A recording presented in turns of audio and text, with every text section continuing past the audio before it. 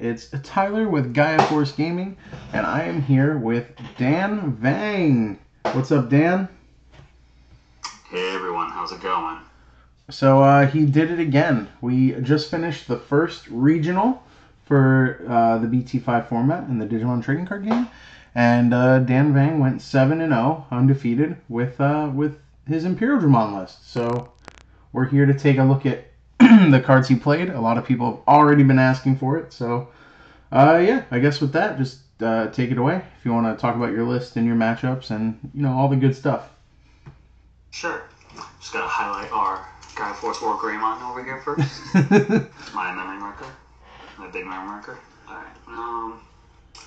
Sure. So we will show off the babies first. We have 4 Demi-V. I'm going to stay with the 4 Demi-V. 5th one maybe an Upa if I wanted, but honestly 4 Demi-V is good to go. I always get that draw from the jamming, which helps a lot.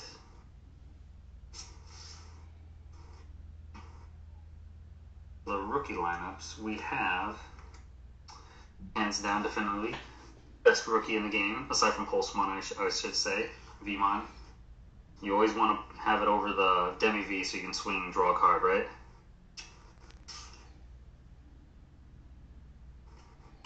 Up next we got the 2 Restand Vmon. Pretty clutch at times, just swinging. When you put it under an IMPERIALDRAMON and you restand and you swing, pretty good to get that extra draw because we are looking for pieces in this deck.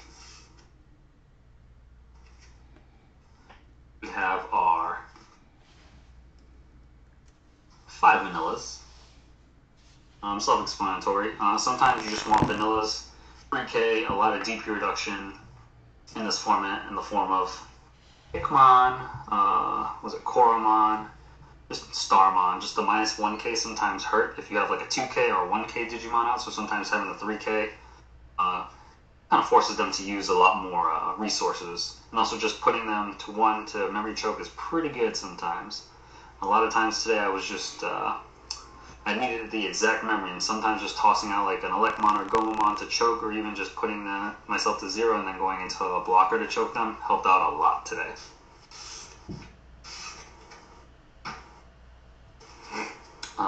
We run a 1 Gabumon. Really love this card. I want to run more, but for now, we're just keeping it at 1. Just because the 1K DP getting reduced and having it die really fast kind of hurts, and especially if that Patamon is kind of just giving them a freebie. And rounding up our level 3 lineup is 2 Sayakomon. Sayakomon says, opponent's turn, your opponent can't reduce Digivolution costs. So definitely helps out against a green matchup when they want to do Digisorption. Helps out against the Lilith Loop matchup, which didn't help me out today, unfortunately, when I did play it. But it does help against decks that do use maybe like a Nokia or anything trying to reduce to get their white level 6 out. And also hurts in the mirror match. So I never want to see someone play this against me. Yeah, those new guys are really cool. Oh yeah, and these guys have a red version in Giasmon or Gasmon, and Cutemon for sure. So some colors have it. We got the 2 Toby and the 2 Gorilla. I think a 2-2 split is pretty good. Sometimes you reckon you just gotta hard play the Toby to try to climb up the chain.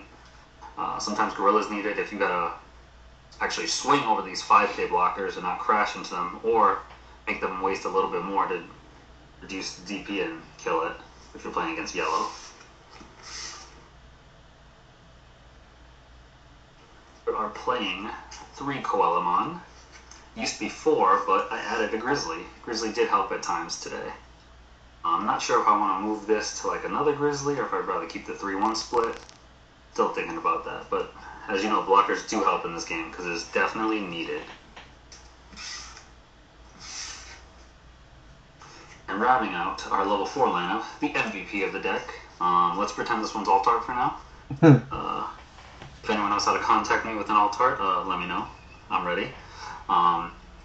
Self-explanatory, just evolving over a Tamer and swinging for game is so clutch. There were some games where I had Lobomon, but I couldn't capitalize because they had a blocker. And sometimes, especially I think I played against, it was either Mustafa or a different yellow player, excuse me if I forgot your name, he had a Pitomon and a Unimon, so there was no reason to evolve and try to swing because the Unimon would have blocked. So it was a very tough situation where I had to wait to get rid of the Unimon and then evolve over it and to keep going. Yeah, MVP of the deck for sure. Very nice. Level 5 lineup definitely has not changed. Bread and butter, right? It's the 4 Pyldramon, 4 Dino Bee. What can I say? You really always want Pyldramon, but sometimes, especially today, the Dino Bee has come in a little bit more clutch. Especially if they swung into your security and something's rested, that piercing jamming helps out a lot. But usually always, if you want to go into IMPERIALDRAMON, you want Pyldramon under it, just to restand. Our level 6 lineup is the 4 IMPERIALDRAMON, can't change that. Some of the best, right? Evolving over a Pyldramon or Dino Bee, just restanding any jammers, including himself. There was one match I had today against a yellow deck. He couldn't get a rookie, unfortunately, for him, so he put me at 4. So I evolved a jamming Vmon and I put a Pyldramon out. And next turn I drew the Imperial, so, that's a lot of jamming checks for someone who didn't have a rookie and couldn't put anything on board early game. And the tech for today that saved me a lot of games against yellow, the Nidhoggmon. Not sure if I want to bump it to 2, but just 1 just felt so good when I did see it. It did help me in security one time too, because I think someone was swinging with 12k into 13k, great. And it's not an Imperial because I want to see it in my hand, right? Not the security. Nidhoggmon, definitely an MVP. Just a lot of people don't expect it, especially going against maybe yellow. They'll swing a bunch of times, everything's rested, and hopefully you have a stack and raising that didn't die from DP reduction, and you can go into Nidhogg and just bottom deck all their stuff. There was one game I had today which was really tough. I had to high roll it. I could have evolved to Imperial, but it wouldn't have mattered, right? Because checking 1 security, he still would have had the crackback and went into Lord Nightmon or Slash and run over my Imperial. So I made the choice just to go to Nidhogg and just get rid of his 3 cards. And even though I felt quote-unquote behind because I had less security, I at least had more board resources and I was able to build, and he had to wait to build as well again. So I had the advantage to swing for an extra security check. Very cool. Yeah, if you get bummed out seeing Dino Beamon too much, just put Nidhogg in your deck. That's the secret. Definitely that is the move. Rounding up our level 7s, instead of the OG Omnimon that costs 6, we're running the new Blitz Omnimon. When Digivolving, you unsuspend them, right? And then it's Blitz, so if the memory goes to your opponent's turn, he gets to swing an extra check. The ult turns is, let me read it verbatim. If an opponent's effect would delete this Digimon or return it to its owner's hand or deck, you may prevent it from leaving play by trashing a level 6 under it. Shoutouts to Max DePera for reminding me that if he's rested and someone tries to Nidhogg it, you can just return the Imperial to hand to keep it on the board. So definitely nice and clutch. That doesn't happen often. If it does get DP reduced, it dies anyway. Due to game mechanics regardless. So you can't do that. But it's just nice to get an extra check. So ideally if you can get your Pyldramon check, 2 Imperial checks, and this Blitz Omnimon check, that's 4 checks already. They're only at 4. And you just have a big boy that needs to get off the board. Otherwise, they're on the... You're trying to reset and trying to win. Yeah. Yeah, I do like this. I do miss the OG Omnimon sometimes for removal, but sometimes you just gotta swing really, really fast. Yeah. Rounding out our tamers, Bree Davis, picking up that green and blue is so good, especially Memory Tamer as well. And we ran one, actually, Sora Joe. Sora Joe's not so bad. I kind of like it. Not sure if I would switch this to another Davis or not. But just being able to gain 2 memory if they don't have a source, it feels good. And even just swinging with a blue Digimon, tapping it, and taking out 2 sources from the bottom, definitely feels good if, maybe they got a Lord Nightmon or something. You just want to pick off those little sources that reduce your DP a little bit more, and so they're able to swing over your big boy, right? Never did get the... I did get the chance to have both of them on play a couple times, but I never did get the cool play where you go to 3 and then go to 5, unfortunately, because people played around it. It was nice at one point, because there was one game I didn't have Davis, and I did have this. I think I was playing the purple Lilith Loop player, Brain. He was playing some vanilla, so I was able to go to 3, so it did feel like a memory tamer at one point when I didn't have Davis. I'm a big fan of Joe and Sora. Yeah, sorry.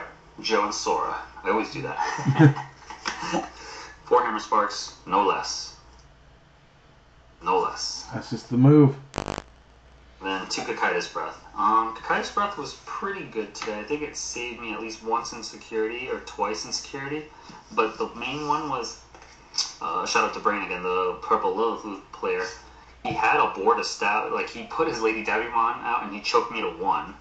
And I was like, well, Lilith is going to come out unless I stop it. What can I do? He had nothing raising, so I just Kakaitis Breath him. I gave him 6 to work with, but he wasn't able to pop off a turn early, and that I already had some resources on board where I could swing and knock off at least 3 security checks before he was able to get the loop going. That kind of helped me a little bit. So I wasn't able to knock off any security checks, and he completed the loop. I'm pretty much toast. And that is the deck. That is the deck. So, how do you feel about Imperial in the BT5 format? I think Imperial is pretty good. I wouldn't say it's like tier 1 to meet everything else, but I still think it's like the fringe tier 1.5 that can be tier 1, depending on your matchups. I do think that Nidhogg does change the lines of play a little bit, so you can feel a little more, I guess, safer fighting a yellow deck, right? Mm-hmm. But I do think it's still a viable candidate, right? If people sleep on it, you're just swinging for multiple checks, and then, it's over. A lot less people I see are playing the Recovery Salmon in their yellow decks. My matchups today, I did face 4 yellow players, 1 green, 1 Rookie Rush, and 1 Lilith Loop. Not sure how much security players were here today, but I didn't play any, so I dodged them all. So I don't know how that matchup would have went. Nice. So what do you think like the biggest problem for Imperial is? Like, what's the hardest matchup? Honestly, Lord Nightmon still. Because you never feel safe outside the raising area, unfortunately. Yeah. It's just every time... I think for me, too, every time I had Pyodramon or Dino Beat, I didn't want to raise them because I either lose to, I could lose to Spiral Masquerade, right? All they need to do is, like, have maybe 1 body on board and have 1 raising, they'll promote and just place, and then play, like, a smaller body and just Masquerade me and it's gone, right? Or even then, if they had, like, some sort of play where they risked it, they could still have 2 bodies, swing with something, reduce me and then Spiral Masquerade. So many options to, like, get rid of our level 5 so much faster. But I definitely feel Lord Nightmon is still probably one of the hardest matchups. I think Green is still probably, if not one of the best decks in BT5 that can pivot. Because they have so many good boss monsters to control the board. You can still OTK if you like, if you're running more Grand Kawaga, right? But I think Imperial still has a tough time with yellow decks. Yeah. Especially most yellow decks run like, 6, maybe 7, maybe even 8 blockers. That's a lot.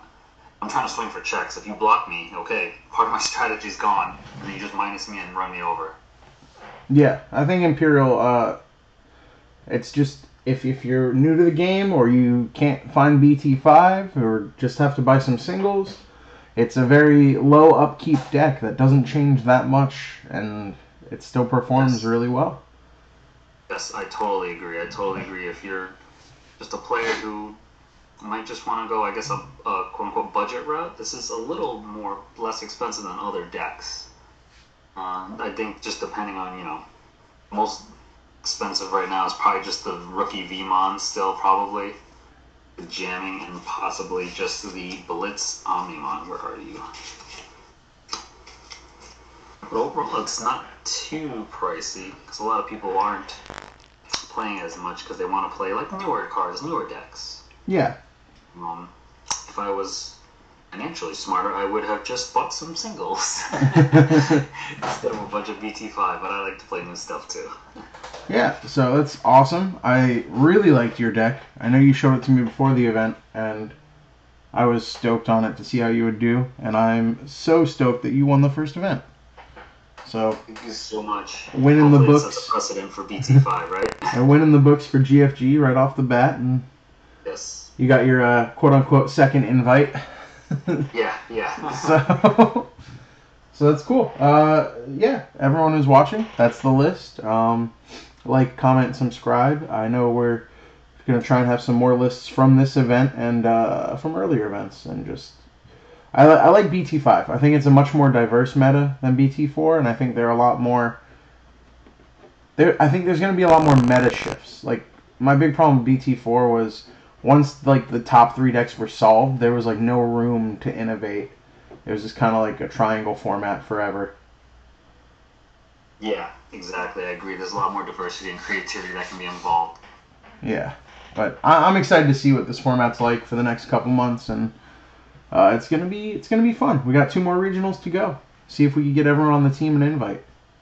Of course, open for it. Shoutouts to the team. Shoutouts to anyone who's been helping me tweak the deck, suggestions, things like that. I was running a Takumi Aiba before, but it did feel broken at one point, right? Because if you have a restand Vmon, you have Takumi Aiba, and you evolve over Imperial, you could potentially draw 3 cards. And at one game where I was testing, I drew 4 cards, and it felt really broken. But I couldn't really play the cards. You know, you draw them, they're just in your hand. Yeah. It's hard for, I guess, a lower bottom-heavy deck, right, with rookies to have Takumi Aiba on the field because you can't really swing and get some like quick checks in. But I took it out. Yeah. It with jamming Vmon, it just feels really counterintuitive. But yeah, that's awesome. Thanks for taking the time. Thanks for winning the event with IMPERIALDRAMON. Keep the dream alive. Have lots of people playing this. I can't wait to see everyone running Nidhogg and Imperial now. Nobody's safe. Nobody's safe. So yeah, everyone just like, comment, subscribe, keep an eye out, and we'll be here for more Digimon content. Bye, everyone.